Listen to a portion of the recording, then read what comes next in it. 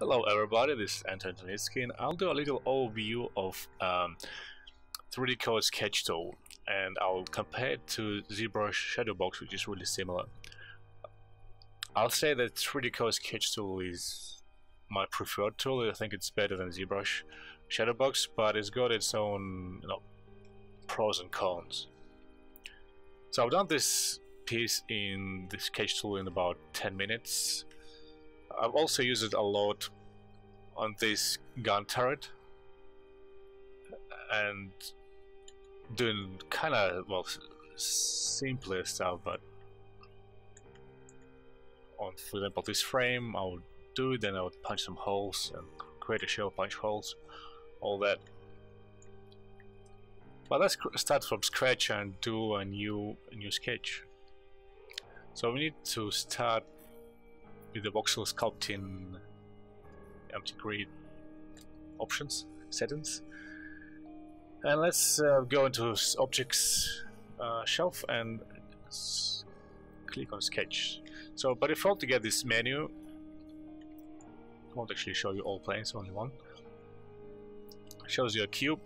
So what we want to do when we do the same thing in Shadowbox, we want to clean it. We have to clean every single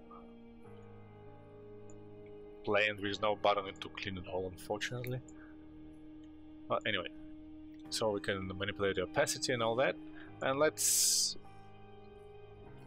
start painting. Right, so I've got my symmetry on those two sides, and I think I'll go for like double symmetry like this. That will help me to create a more impressive object in less time. Right, so and I start to really quickly paint some type of a profile.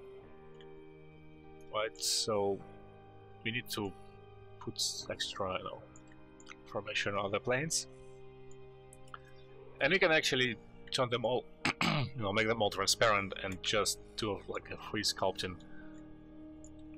and jump in and out.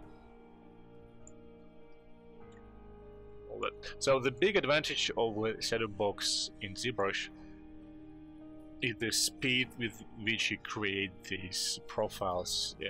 They are really crisp.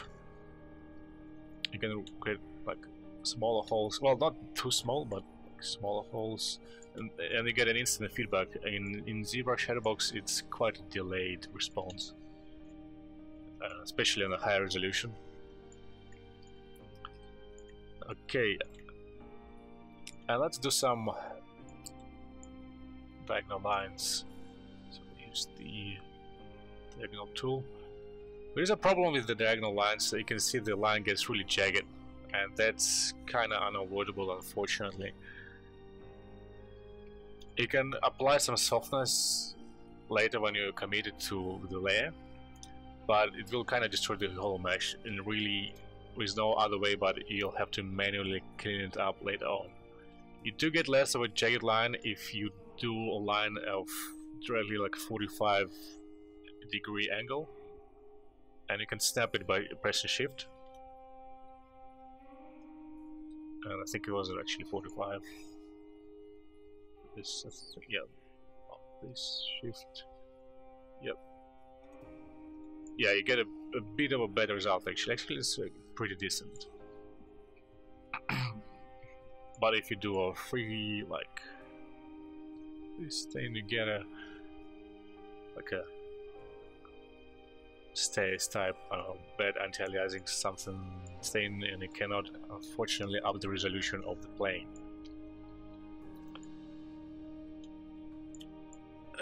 Okay, let's add a few things, maybe a few cuts.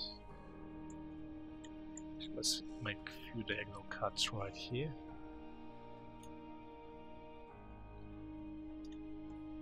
Pressing Ctrl to make a cut. And it's a pretty awesome profile already, it's really fast.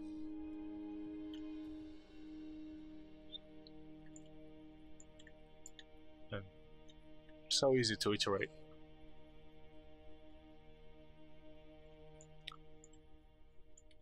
Couple holes here and there. Okay, So we got this piece of prop or whatever we are aiming with this spaceship. If I switch to any tool, like I'll switch to transform, kind of doesn't matter. There is nothing here, right? There's nothing actually applied to a voxel layer, nothing committed to the actual scene.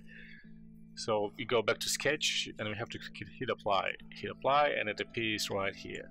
It doesn't have enough crispness because we don't have enough resolution. So let's actually go up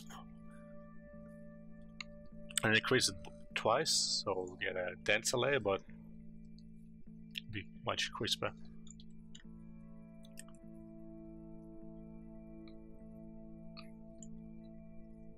That's a pretty cool part done in like 2 minutes.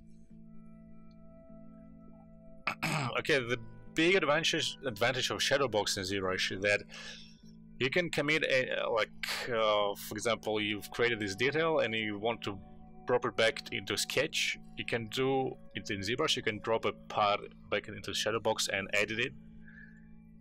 In Sketch, unfortunately, you cannot drop anything back to Sketch. Even if, I'm not sure, it might be a bug of this particular subversion, but even if I save the file and then reopen it later, I will lose my Sketch. So you kind of have to treat it as a one-off thing. Like you cannot save this planes. You can draw some stuff in Photoshop, import it as a reference image. Like you can see here, I've got this particular photo, and it will be applied to one of the projections. So you can design something inside the Photoshop. I don't think it's really a good idea. I don't think it's really productive. I'm trying to undo and I think I cannot even undo. No, it doesn't feel like that. I think it's about to crash if I... Okay, I'll just clear and paint. One of yeah, so that's kind of, I'd say it's a big drawback that you cannot do that. You cannot save anything. But another cool feature that you have is you can scale this stuff. That's which you cannot really do in Zbrush. You cannot scale your sketch.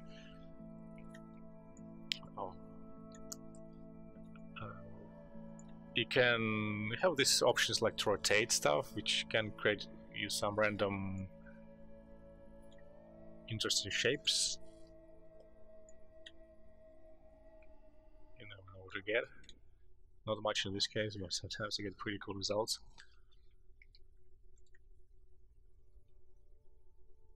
And well, let's try the shadow smoothing thing, and let's put it to 3 and see what happens. Like 2. It's okay. Yeah, you can see it's pretty awful, right? Yeah, you get your less of a jaggedness in lines, but I mean, the overall thing is way too smooth. But I mean, who knows? You might be going for that particular style. Like here on this frame, I actually smoothed it out quite a bit, and then I used the cut tool to cut some of the sharper parts here, sharper parts there, and here and there. So I have this different, different type of surfacing, smooth and sharp. What I want to do is I'll show you that you can also want to avoid doing any circles. Circles look pretty bad. Yeah. Well, unless it's a huge circle. Well, even a huge circle doesn't look good.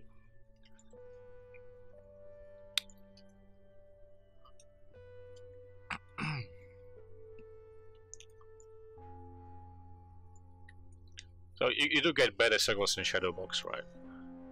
So it's really up to you in the end what tool you want to use, and I've just pressed the wrong hotkey and it spoiled a little bit of my modeling.